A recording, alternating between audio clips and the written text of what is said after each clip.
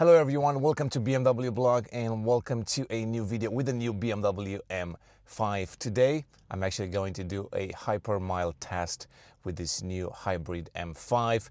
It is fully charged to 100%. It's showing me 33 miles on the odometer and I'm going to go for a ride in Chicago. In this video I'm going to drive in the city. We're going to go on the highway a little bit at normal speeds, and that way we will see how much miles we can get out of that battery in the M5. So let's go. All right, so first things first, let's make sure that we put the car in the full electric mode. I'm gonna go to hybrid, and now we're gonna select all electric.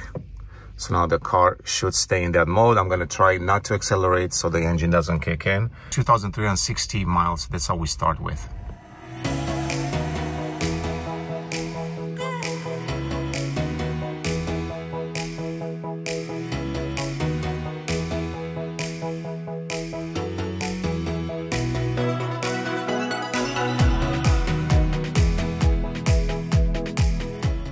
As you can see, stop and go traffic here in Chicago. So that's exactly what you expect as a normal driver, but that's okay. We're gonna hop on the highway in a little bit. So we're gonna do some mixed driving right here. Right now I'm down to 30 miles and basically showing me 2,361. I started at 2,360. It is a little bit cold outside, so of course your mileage may vary based on the temperature outside. It's not ideal. I would prefer maybe around 70, but nonetheless, we're still gonna do this test.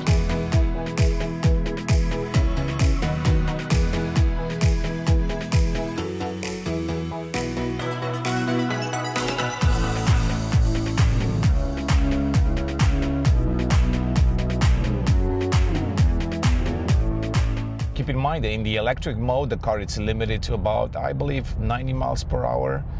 But if you're on this highway, for example, and you're trying to overtake and you're kicking that gas pedal, then the V8 engine will kick in and that's going to mess the test. So we're just gonna go for a normal cruise, nothing crazy. So far it's within the range. I went 4 miles and I dropped about 4 miles as well, so it seems to be quite accurate. Of course, the car loves to be in stop and go traffic because then, as you can see right there, I can lift off the gas pedal. It's going to put some electrons back in the battery, so the brake regen is going to kick in and try to get you a little bit more range out of it. When you're on an open road, naturally, that's something that at higher speeds, the battery packs will start to deplete a little bit faster. You see, it's a beautiful day out in Chicago. It's starting to warm up a little bit more. Perfect day to go for a drive. Of course, traffic, it's always an issue here in Chicago. But like I said, this particular drivetrain absolutely loves when you're in traffic because it generates a bit more electrons into the battery pack.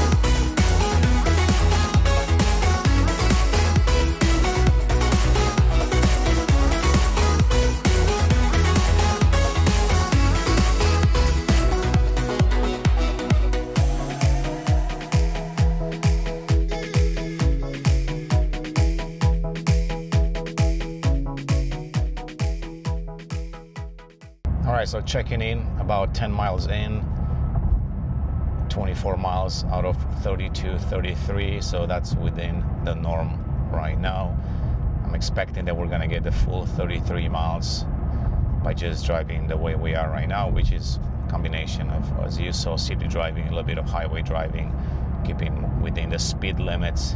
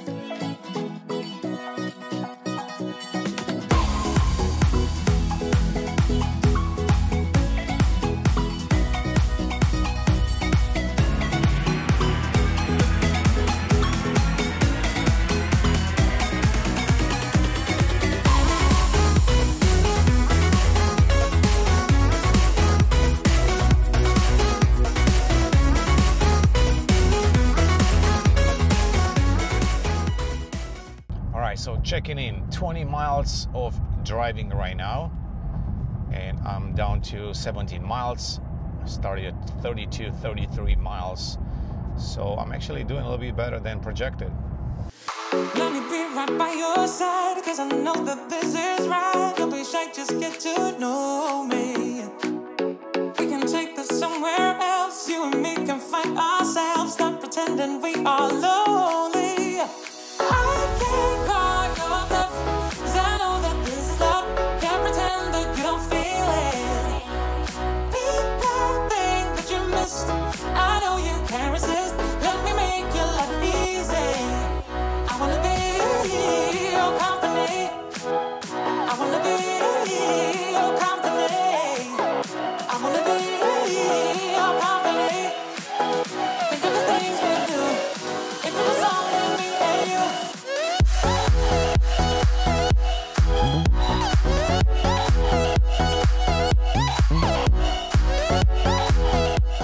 Okay, so this is actually pretty good. I'm at 30 miles in and I still have 8 miles left. So right now I'm beating the estimated 33 miles. So as you can see, the car is quite efficient actually. Okay, I'm not driving extremely fast. Naturally, I am still going a little bit over the speed limit. So this is your normal driving, just literally driving as a normal person. Of course, on the last stretch, I'm gonna go back onto some of the side streets and go a little lower speed.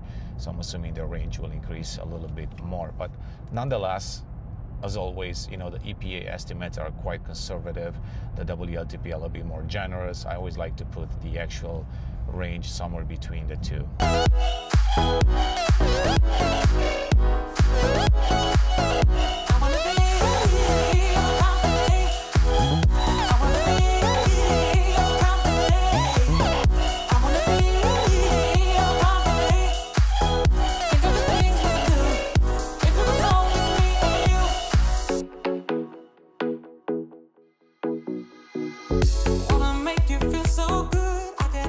All right, so I'm approaching the final stretch. 3 miles, it's showing me on the odometer for the electric range. And so far I went about 37 miles of driving, so pretty good. I'm assuming at this rate, I'm going to hit 40 miles of EV range compared to the 32, 33 advertised by BMW.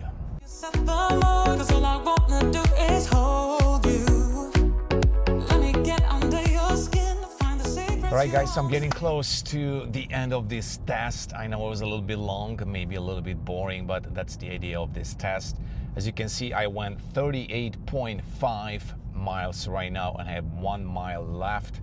I'm assuming if I'm driving in this traffic, I might be able to actually hit 40 miles of range with the new M5 G90. All right, getting close. Let's see if we can hit 40. 39. Come on, M5, you can do this. You can do this. As you can see, the hybrid drivetrain just kicked in. The V8 is running right now. I'm assuming that's to maintain the state of charge on the battery pack, so you still get the full power out of the entire drivetrain. Nonetheless, so there you go. Almost 40 miles of electric range with the BMW M5 G90. You can see right there, 39.5, 1 mile left. The hybrid kicked in. You can see right there, it kicked in to maintain the state of charge. Of course, you can also use the e-control to do the same thing, but nonetheless, pretty good. Okay, so this was the electric range test with the new BMW M5 G90. Once again, nearly 40 miles of range compared to the 33 advertised by BMW. There you go. Hopefully this was useful, and hopefully now you know that you can actually beat the EPA range test with the new BMW M5. Thanks for watching. We'll see you in the next one.